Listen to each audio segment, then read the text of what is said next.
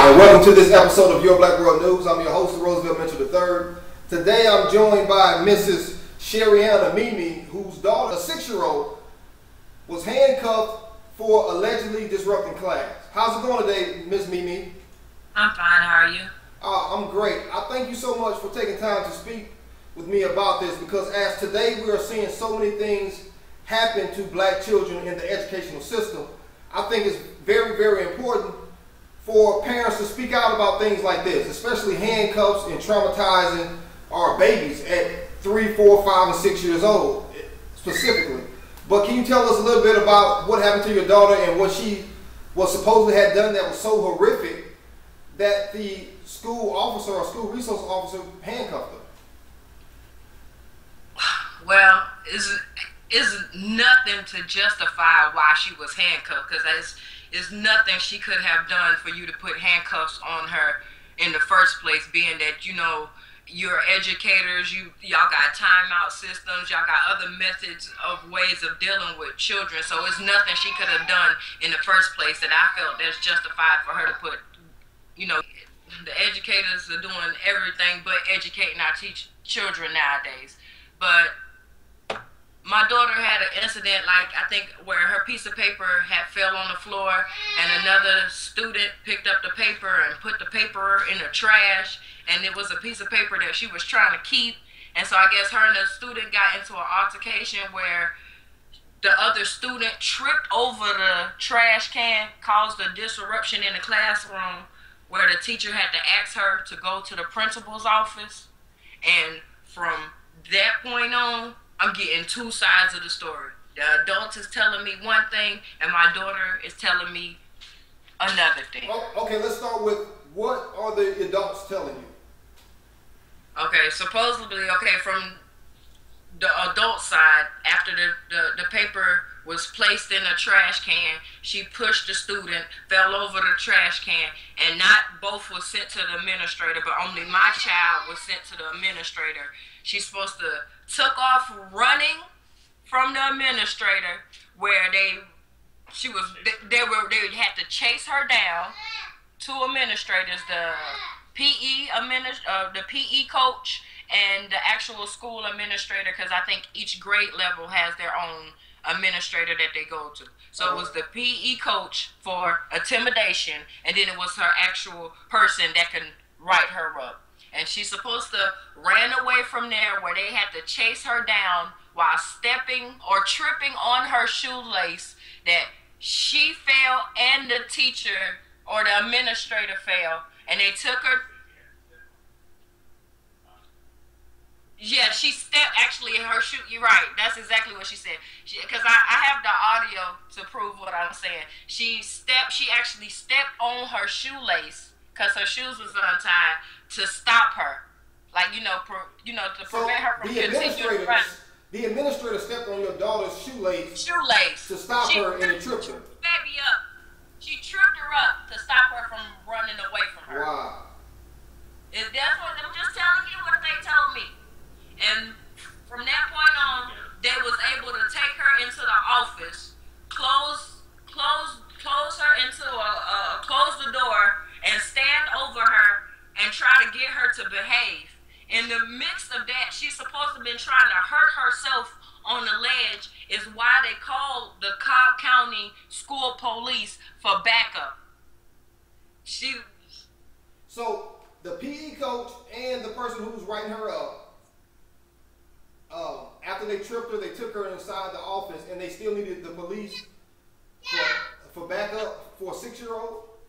Well, between that time that they went into the office, they supposed to had wedged a chair at the door so no one could get in the process of them waiting for Cobb County to I guess the security, the administrators of the campus police to come. When the campus police came, I guess they automatically just put the handcuffs on her with no question of what she did. When they asked her what had happened, the school had supposed to told the campus police that she was trying to harm herself from which they told us that she was trying to hit her head on a window ledge somewhere in the process of her running and trying to get away from them. So when but they had her closed in the office. They had the door closed and a chair in front of the door. And it's supposed to be the PE coach and the administrator. And in between that, she's supposed to be trying to hurt herself on the window ledge. Is which why they had to lock her in the door, or had to basically close her in the room is what they claiming. Right, and so they they claim didn't they know locked her in the room. why they called the police. So they claim they locked her in the room for her own safety and called the police. But when the police got there, all of a sudden that room wasn't enough safety, so they handcuffed her. Is that right? Correct. And on somewhat correct, because we don't know, because this is what they're telling us. After a week of trying to get in contact with them, the previous week, the Friday previous to it happening, something else had happened. They said the same administrator supposed to had I guess bumped knees with Izayana.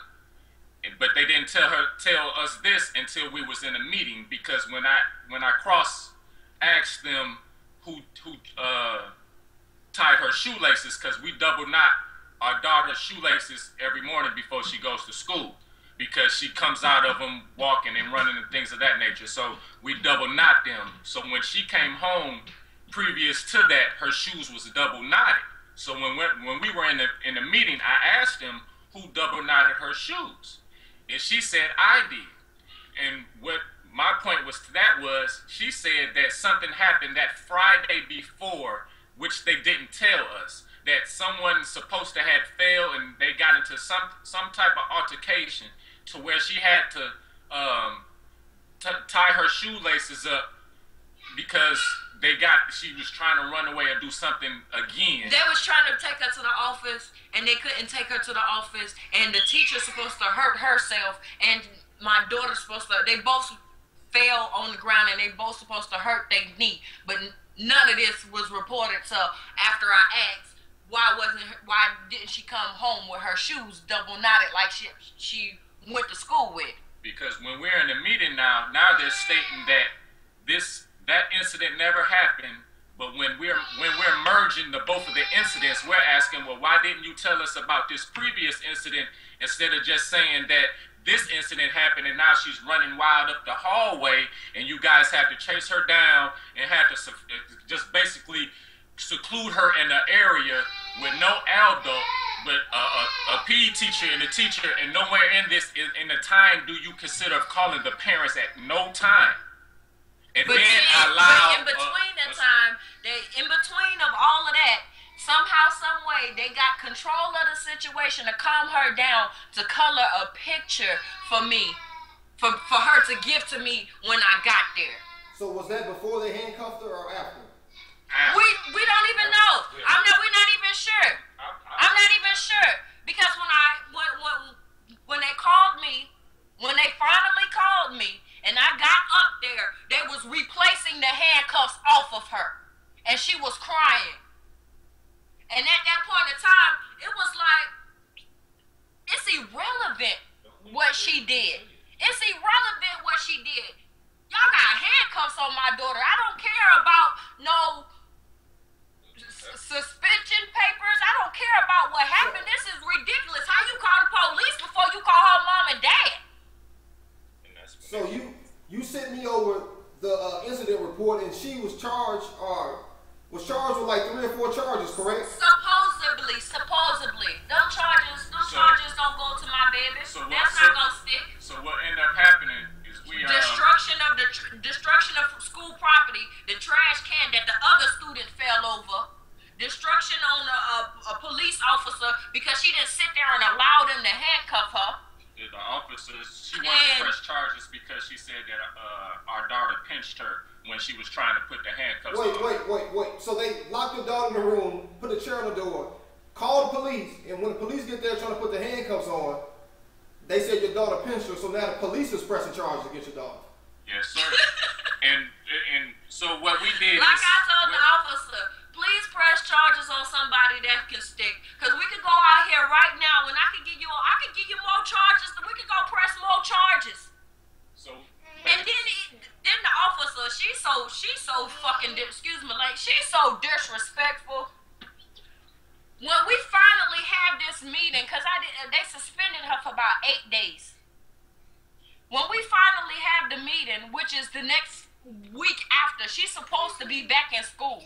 But I don't feel like it's secure enough. And my daughter was scared to go back to school. I didn't feel like it was okay to allow her to go back to school. Until I got to talk to somebody. Somebody got to tell me something. So your daughter was scared to go back to school? My daughter it's days, it's mornings that we have to wake up and we have to do the pep talk. Come on, Zaza, we're going to have a great day. We're going to be good, girl. We're going to have a good day. Everything is going to be okay. Just go to school. Just be good. I mean, it's days that we actually have to do the pep talk. My daughter don't feel safe at her own school. How does the people that's supposed to be there to make you feel safe and protect you and to teach you is the same ones that got you jumping out your sleep in the middle of the night or scared or terrified? She's not comfortable there. Wow.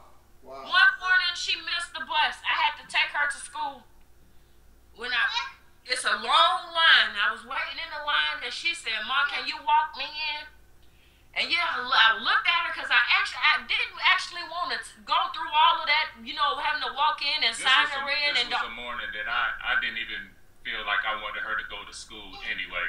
Let me just say that because it was a Friday and she woke up and I was getting her ready and it just looked to me like we didn't need to send her off to school. So not only is this affecting your daughter and has her waking up in the middle of the night with bad dreams and scared to go to school, but it's also affecting, both of you, right? Yeah. Oh yeah. I mean, I lost my job over the incident because I went to work basically with it on my shoulders and just trying to go about my day, and I got let go because of the situation because I mean all my coworkers knew of it, and they basically just was letting me do what I do, and we working together, but the management, they didn't know of the situation. So when all my coworkers basically told them what was going on, it was basically too late, and they was kind of like well, we didn't know, and I was trying to keep it under wraps, but my wife called me while it was going on. So while she's going to the school, I'm hearing this and I'm on the clock. So it was like I basically I tried to keep it cool, but I really couldn't, and my job really didn't understand until later on when, like I said, my coworkers told them what I had going on. But this definitely affects me because when your daughter is very smart, or she has the potential, but she goes somewhere and she's scared to raise her hand, or she's scared to do or to show her abilities, that's a problem. It's a problem for me as a mother to allow somebody to do something like that to your child, and you can't protect your own child. Yeah, I'm telling you everything is okay, but I'm not with you at school every day. So where's the situation at now? The school acts like everything never happened. She is just God sent to the school, and she's just so precious, and let's not discuss. Now it's like, okay, well, every day it was seeming like they was nitpicking. They was suspending her for little stuff. She was on the playground and she threw dirt. Suspension. Every little thing they was suspending her. Was this afterwards? Was this after the situation? It led up to the situation, and it still follows after the situation. Okay. It led up to the point that I got a letter in the mail saying something about after so many absences, they would charge me a fine or charge me a misdemeanor after so many amount of absences. But she ain't never been absent other than the days that y'all suspended her. or the situation. And like I was trying to tell you, when I took her to the school to drop her off, usually I just, drive by in the car line and, they open up your door and they pull your baby out. They say hi, have a great day. And that's what I was going to do. But she asked me to walk her in. When I parked the car, I realized that the officer was standing right there. And that's why she asked me to walk her in. I had to stand there at the door 10, 15 minutes. Okay, Zaza, you gonna be okay? You all right? It's okay. Shake it off. Let's go to school. Let's go to learn. We gonna be a smart girl. We gotta be a smart girl. Don't let people stop you from being smart. I gotta encourage her. Like, what I'm saying? She's not gonna do anything to you. Like, and that's a problem. Yeah. That is a problem. And this lady is glorified. Like, she can't do no wrong. So is this the same officer who is her superiors? Is this the same officer who pressing charges against your daughter? Yeah. Well, ultimately, what happened was we went to the actual campus police department to talk to her superior, and we also have an audio meeting with that also, and they gave us the runaround. They end up because we went up there to try to they end up file. sidestepping us from not filing an actual report, but we talked to her superior, and we had about an hour and a half discussion recording about the whole about me situation. trying to file a complaint.